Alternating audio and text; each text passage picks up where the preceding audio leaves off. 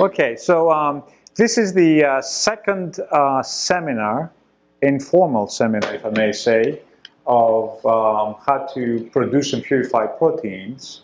And in those three modules, these three seminars, what we're trying to achieve is to give everybody an idea of how we go about cloning, expressing a specific gene, purifying the protein, and then using this purified protein for a variety of different purposes, whether it would be for diagnostic purposes, for creating perhaps a monospecific antibody, and we're going to have that discussed today, and also potentially also, if it is very purified, to use it for producing a crystal to ultimately create solve the X-ray structure of a particular protein.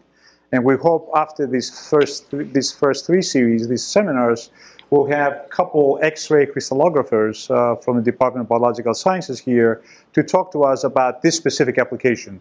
How do you get really a protein purified, crystallize it, and then determine its X-ray structure? So what I want to do today is take you through the second seminar, and I will discuss briefly purification strategies and sort of summarize some of the chromatographic methods that are typically used to purify proteins. Mind you, I'm not an expert in protein purification, so I'm going to focus on the things that we are doing right now and we've gained experience in here. But I think for being able to cover the entire story, we need to go through these procedures that are available to tell people how complicated and sophisticated it could be. And then we will focus specifically on affinity chromatography. And beyond only affinity chromatography, we will focus on what I call a dummy-proof system, or a system, an automated system, the Profinia system from Bio-Rad, which depends on a fully or semi-automated method using a particular system and equipment to use affinity chromatography to purify protein to 90% purity or better, that could be used for most of the purposes that we're interested in. So let me go then quickly through the beginning of the talk, and then we'll focus on the specific applications. And we're going to have a couple specific examples that we're going to go through, and Dr. Muzamil Haq will follow me to really describe the Profinia system and the specific examples that we're going to go through today. So,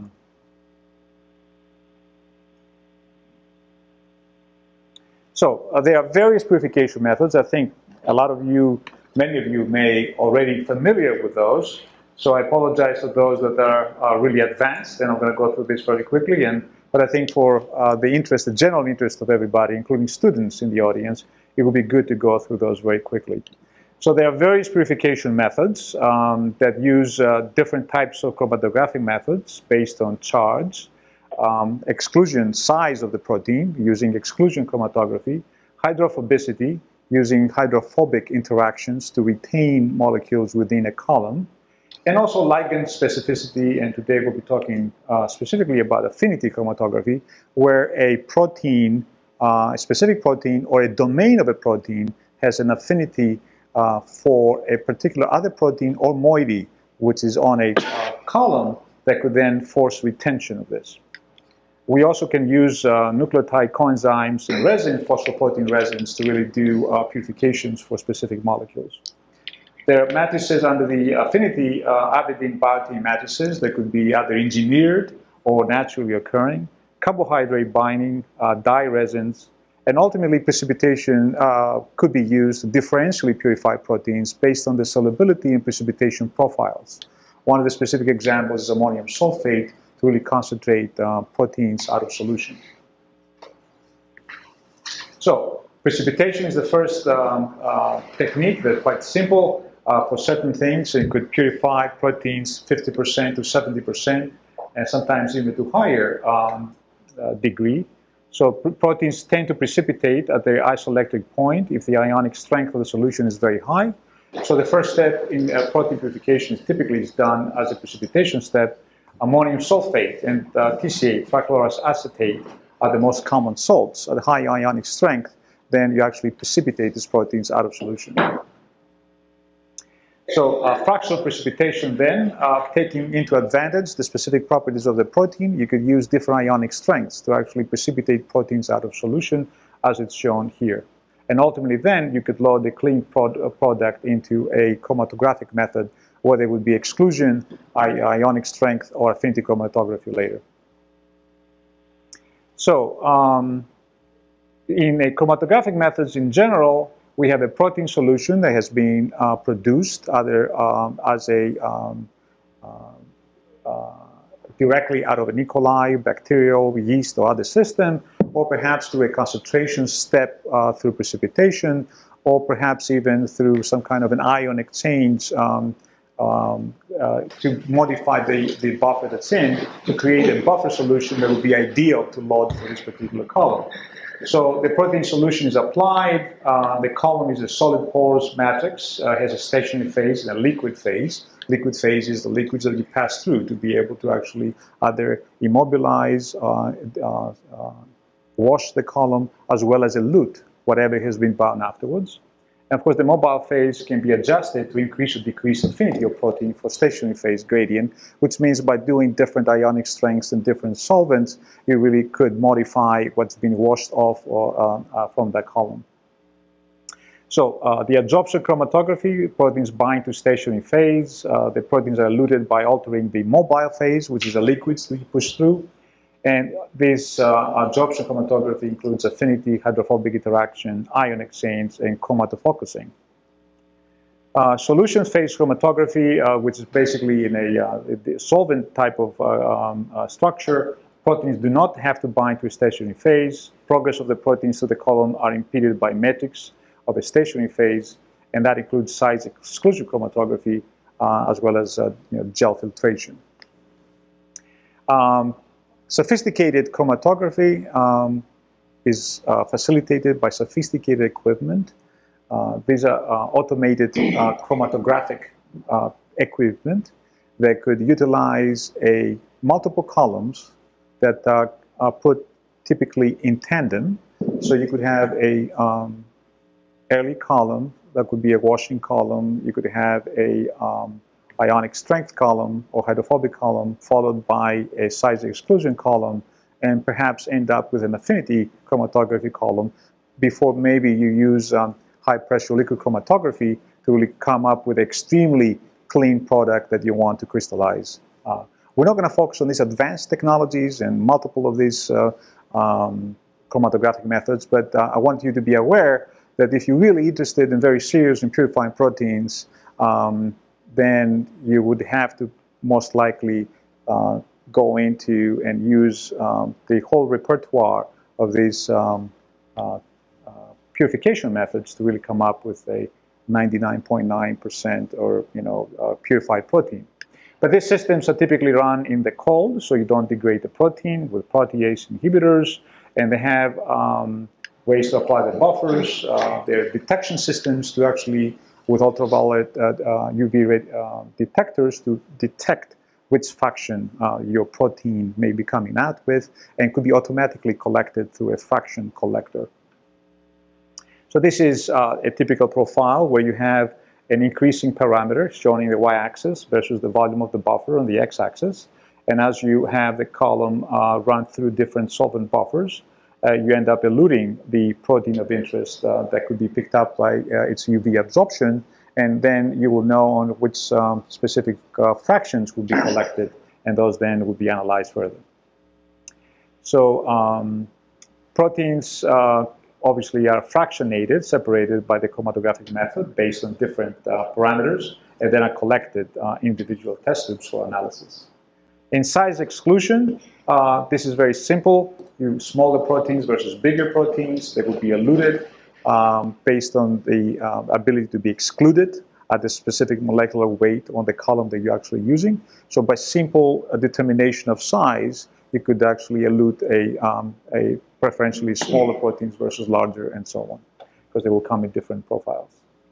In ion exchange chromatography, you could use large net positive charge or net positive charge, negative charge or large negative charge columns to really retard proteins, their mobility based on charge. And those then again would be purified based on how they come out of the column and collected in different fractions. The same thing is true for hydrophobic interaction chromatography using different media. If the protein is more or less hydrophobic versus something else, you could actually purify them based on the hydrophobicity, or the domains with the protein may be hydrophobic could be retained preferentially or retarded preferentially in a column like this. So I'm not really concentrating on this because I want to go into this, which is really the subject of our talk today, but just for the sake of inclusion, I wanted to go through quickly to tell you that there are other methods, not only affinity chromatography. So we'll focus today on affinity chromatography. This is a chromatography which is most commonly used. It's an absorption chromatography method. It can be used on proteins with natural ligands that could bind to a specific substrate. Often involves covalent attachment of affinity tag to a protein. With the advent of the fact that we could engineer specific tags, amino acid segments, that have a preferential binding to a ligand, we can modify any protein to bind to a selective ligand that then we could use for purification purposes. Because of the unique tags, provide rapid specific cleanup in one chromatography step, and we'll demonstrate that, then you can come up with better than 90% purification in a single chromatography step. It also allows for automation of protein purification, and this will demonstrate with the Profinia purification system today. So again, the affinity chromatography, mixture of proteins are loaded onto a column. Because they have a specific ligand, they will bind to a specific protein that binds to a ligand, or a segment that binds to a ligand, like a epitope tag.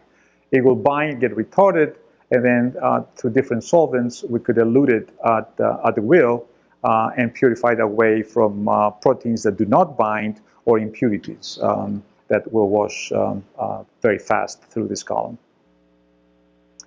So purification of tag proteins, nickel agarose is used often to purify recombinant proteins that contain a polyhistidine sequence. This takes advantage of the fact that the histidine residues in tandem, typically 6, sometimes 9, bind to nickel columns, moiety, and then that could be used as an affinity chromatography module to really separate proteins. Also, streptavidin agarose used often to purify biotinylated recombinant proteins. So if you have a biotinylated protein that could be chemically biotinylated, you could then purify it into a streptavidin column by affinity chromatography. So popular small affinity tags, and we discussed some of them in the first lecture when we talked specifically about cloning and what kind of cloning expression vectors we have.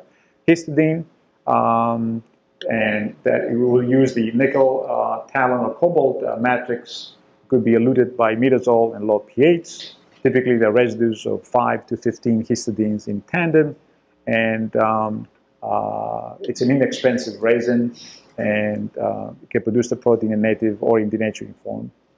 Flag epitope, the flag epitope consists of 8 amino acids. There is a specific monoclonal antibody has been generated to the flag epitope that could be used for detection as well as purification purposes. So the anti-flag antibody would be immobilized onto the matrix, and then the flag-tagged protein would be run through it to be purified. This is also very specific, although occasionally has a harsh solution conditions. So you have to use increasing salt conditions to be able to elute the protein out of it. Streptavidin, S-peptide, as well as multiple other tags that we have a monoclonal antibody against them, or that bind to a resin, can be used to modify any protein that could then be used for affinity chromatography. Large affinity tags can also be used for purified proteins. And those typically are larger proteins that have natural ability to bind to a substrate. So maltose binding protein, it binds naturally to amylose columns. We use the maltose, which is similar structure sugar, to really destroy that interaction and elute the MVP-bound protein. It's a fairly large protein, 40 kilodaltons, approximately 400 amino acids. It increases solubility of the protein. So if you have a protein that actually is produced into inclusion bodies and it's not very soluble, by including a larger tag, whether that would be a maltose binding protein or glucose S-transferase, you may be able to increase the solubility of the protein and have the protein then more soluble either bacterial or other extract. So for GST, glutamate transferase, if you use glutathione as a matrix that naturally binds GST, and reduced glutathione is used to elute the protein. This protein is 26 kilodaltons, is also inexpensive resin. There are cellulose binding proteins, calmodulin binding peptides, and thyrodoxine, which is also used in conjunction with nickel-talon matrices, just similar to the 6-histidine tag, to also bind and elute proteins. And I think Muzamel will talk about one example where a fusion protein using thyrodoxine is used to purify the armadillo CD8 protein, or at least a portion of CD8 protein out of E. coli. Typically, a larger tag is used for solubility purposes. I did talk last time about the Suno protein from Invitrogen that actually increases the solubility of a particular protein in E. coli. People use also chaperones and other proteins to increase solubility of a protein that may be otherwise formed very hard inclusion bodies in E. coli, which means they cannot be really solubilized unless you use 5 molar urea, and then you have to consider methods of renaturing the protein afterwards. So, which tag to use? Well, that's the guessing game. It really depends on the day and your experience, and all of this is really quite empirical, but there are certain rules that you have to abide and could probably help you in selecting which tag to use for what purpose, for what specific purpose you want to use them. They're basically selected on the specificity of binding interaction, the cost of the resin, whether you want a native versus denaturing elution. So if you're really using denaturing conditions, that binding has to be much stronger to retain the presence of metals, expression level, solubility, toxicity of the target protein, and also quite important, whether that tag can be removed efficiently afterwards, because you may not want the tag as part of the native protein for a variety of reasons, because you may alter the characteristics of the protein. You may not be able to crystallize it with the protein, meaning that the structure could be affected if the tag is on there, especially if you have a larger tag. So tag removal is an issue, and that has been solved, as I will tell you earlier, by using methods to, right now, where you could remove the tag. And typically a tag can be removed by including into a linker between the protein and the tag a specific site, an amino acid sequence, which is a target of very specific protease. And that then could release the protein from the tag. So these are some of the proteases that are used in kits from Invitrogen, Novogen, and other companies. Enterokinase, there's a specific cleavage site, the factor XA protease, thrombin, tobacco aging virus protease, and this protease is very specific for plants, so therefore you can hardly find that in mammalian species, and the precision protease that's used in different vectors. And all those have advantages and disadvantages, but mind you, those proteases, in order to be active, they have to be exposed. So if you actually create a protein that the protease is actually internal, and somehow you haven't solubilized it correctly, you may not have access to the protease. Therefore, you may not be able to cleave off the tag very effectively. So, so in terms of liquid chromatography techniques, advantages and disadvantages quickly, affinity, which we're focusing on today, is very quick and specific. Resins and ligands can be expensive occasionally, but you can create your own ligands, you create your own columns, and it will reduce those costs very effectively. The resolution is typically low to medium. The rest of them have different types of properties, and typically in a purification laboratory, especially if it's done for pharmaceutical purposes, a combination of these chromatographic methods are used, combined with high-pressure liquid chromatography, to come at practically homogeneity, which is typically close to 100% of a purified protein, away from any toxic substances, small or large, or any other contaminating proteins. So then, you purified your protein. How do you really detect it? STS, polyacrylamide gel electrophoresis, visual confirmation, right molecular weight, for instance. You could do a UV spectrophotometry, absorbance into 280, and this is your recorder through your chromatographic method will actually show you this because that's what it records. And you can use colorimetric techniques, whether it would be Bradford, Larry, or BSA tests that are already available in kits to really determine how much protein you have if you really want to come up in terms of micrograms, something that you need to use for your experiments. So in terms of final steps for purification, you have to test for interfering contaminants from extracts, especially if you're using your protein for biological assays. You want to know whether there are nucleases, proteases, other toxins in there. You can concentrate your proteins using precipitation, using centricones or other small columns, spin columns to concentrate them. And then you ultimately have to use a storage buffer in storage conditions to really store it if you want to use it at longer time intervals. So you need to consider the intended use of the protein. You may want to consider adding stabilizing additives, and you may want to flash freeze the protein and store it at minus 80 degrees. Otherwise, it will be degraded even if there is low contamination by some kind of a protease out of your E. coli extract. Confirmation of the identity of the purified protein, you can use physical methods as mass spectrometry and terminal sequencing, or any other analytical assays where there will be enzymatic or functional assays to really determine what these proteins they want that you really want based on your specific application. So if I was to sort of summarize the basic scheme of protein purification, back here. Here we are, we're growing we have cloned the gene into bacteria, we expressed it, we lyse it through various methods, we remove the cellular debris, we ended up doing some precipitation with solid organic molecules to capture the protein. We go through an intermediate purification, liquid chromatography, as we mentioned, affinity chromatography, and then ultimately we need polishing, which is really to clean the sample, whether it would be for storage or other purposes, before really to use it. And that really will be specific on the type of use that the protein is intended for. So, general guidelines for protein purification. Objectives you have to define from scratch. What is the protein you want to go? What do you really want to do with it? And you have to think the process from the beginning to the end. You have to define the properties of the target protein and its critical contaminants, especially if you're really intending to use the protein for a biological functional assay.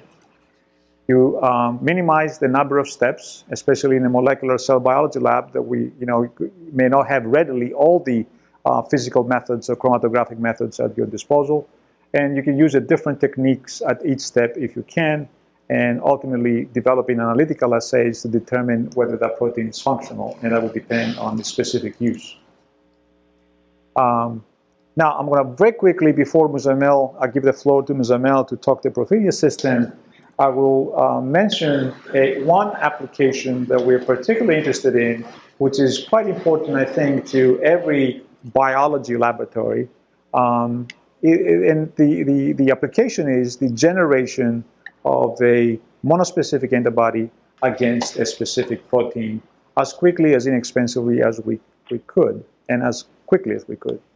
And part of the idea is to really pick up an unknown gene, pick a fragment of the gene that codes for the most immunogenic part of that protein, code and modify that segment to be expressed in bacteria at high levels, purify that protein using an affinity chromatography protocol, and then use that as an immunogen to immunize rabbits or mice and generate a monospecific antibody against that protein that will work hopefully in Western immunobloods, immunofluorescence, or other applications. And as you know, most of you have bought antibodies from companies. They will send you 50 to 200 microliters at $300 to $500 each. And then you run 3 or 4 immunobloods and you run out of the antibody and you have to go back and buy more. And some of them are very good, some of them are not very good. So it would be nice to have 50 mils or 30 or 40 mils of a very nice monospecific antibody that you could use at will without worrying about how much you used each time. So this is an application specific that Muzabel will actually give you some more specific details about this. And we collaborated with Tempest Biotech, which is here in Baton Rouge, to try to create monospecific antibodies against a putative CD8 protein encoded by armadillo. And that was for Dr. Richard Truman from the Hansen's Disease Center. And I'm calling it putative because through sequencing, high throughput sequencing, they had picked up a frame that looked like CD8, but of course it's armadillo. It has never been published before, and they were trying to characterize this. So the idea was, can we generate antibody against this and then be able to use it? So typically when you have a blind sequence and you do not know what it codes for a particular protein, you have to do an open reading frame analysis. And this is done quite nicely at the NCBI website, which is shown here, where you're looking at open reading frames. You plug your sequence in there, you look for open reading frames, and if your open reading frame matches approximately the size of what you really intend to, you will come up with a specific protein. As you can see here, the biggest open reading frame is here, and that actually really matched what we thought it would be in terms of homology and other parameters, a CD8-like molecule for armadillo. And then we look at the molecule, and we look using different parameters. And I think on the next, is it here? Oh, maybe I have it on the previous site. There is a nice website that will project different algorithms to look at the antigenicity, linear epitope conformation, and Chow-Fasman distribution of a particular protein. And by using these algorithms, you can get an idea what are the more immunogenic or potentially antigenic immunogenic parts of the protein, and then focus of these proteins to either generate peptides or to even clone a piece of that gene that codes for immunogenic part of the protein.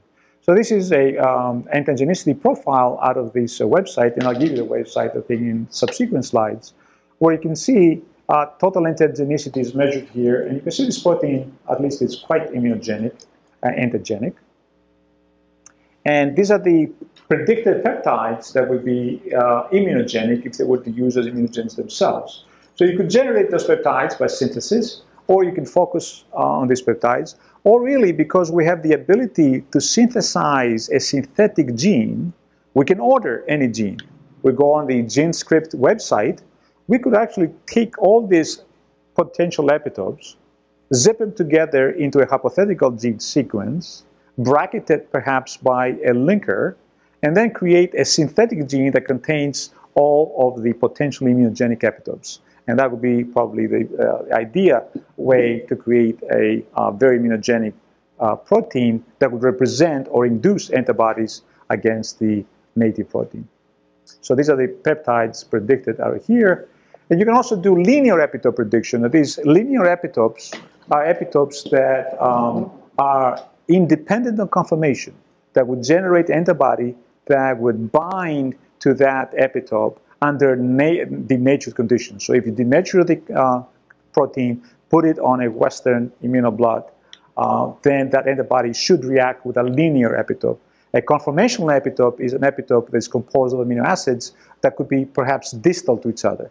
Amino acid 3, 50, 300, and 400 become a conformational epitope, although a linear epitope are really just sequential amino acids that could be generating an antibody response.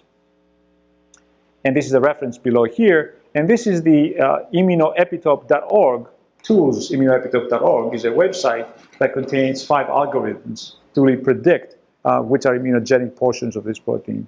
You can also use the expasy.org number of tools to really look at the proteins, whether they're glycosylated. There are a variety of tools there you could use. And perhaps at some point in the future, we could go through the software and how they're used properly. So, obviously, I told you earlier, how do we do this? We focus on the most immunogenic part of CD8 for armadillo. So we focus on approximately 150 amino acids that will contain the most immunogenic or antigenic epitopes. Then the sequence was sent to GenScript to be codon optimized for E. coli expression. Typically, it costs about a couple $100 to synthesize a 450 base pair fragment. And the GenScript will send it to you already cloned into a plasmid. that they have, and could be moved quite easily, as we mentioned on the first module, by restriction enzyme digest to any other vector you want. So we did that. It was codon optimized. We put specific restriction sites at 5' to 3' for mobility, and then Muzamel will talk to you about how then the Profinian system, in conjunction with specific application of the CD8 of armadillo, as well, I think he'll talk about purifying and creating a monospecific antibody against West Nile virus E glycoprotein. Muzamel, for you.